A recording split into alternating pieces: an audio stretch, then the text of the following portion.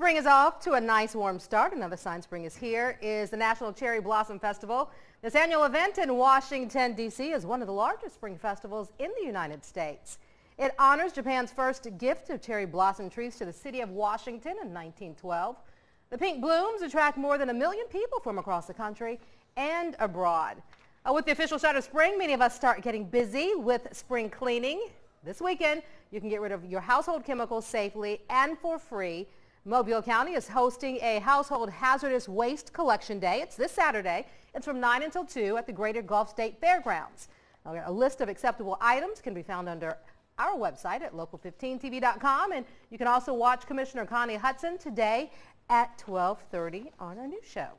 Well, some of you may be hitting the road for vacation this spring, and if you are, then the Washington Monument may be open just in time for you to go see it. The National Park Service confirms the monument will reopen sometime in May, though an exact date has not been announced yet. The monument has been closed since it was damaged by an earthquake in August of 2011. Repairs cost an estimated $15 million, and it took nearly a year to complete. Well, the world champion high diver is taking his sport to new heights. This time, Orlando Duque chose to dive off a tree in Peru's Amazon jungle into the Amazon River below. The tree stands more than 100 feet high. The Colombian diver described the death-defying leap as spectacular and unique, and the view truly beautiful. I'll describe it as crazy. All right, Chelsea Clinton and Billy Joel were Jimmy Fallon's guests for The Tonight Show. Jimmy and Billy had a little fun with the song In the Jungle and a new app. Take a listen. I have this iPad app, okay? It's called the Looper. And what it does is it loops your voice, and I was thinking maybe if we do it right, we could be a two-man doo-wop group. Near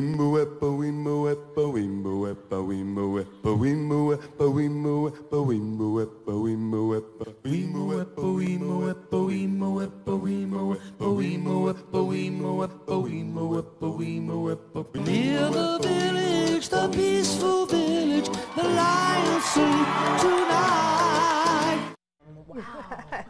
They did great. You know what? I love the Jimmy Fallon Show. It is doing so well. You'll probably still sleep at that time.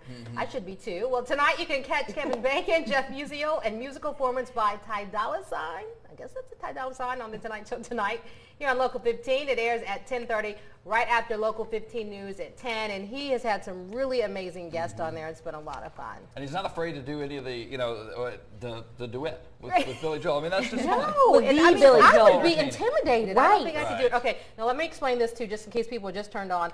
I'm here this morning and dressed like this because in my PJs, we made 50,000 likes and we made promises on Facebook. And of course, my promise was to come in and make a guest appearance with all you beautiful people on the morning show and do part of the newscast in my PJs. So here I am.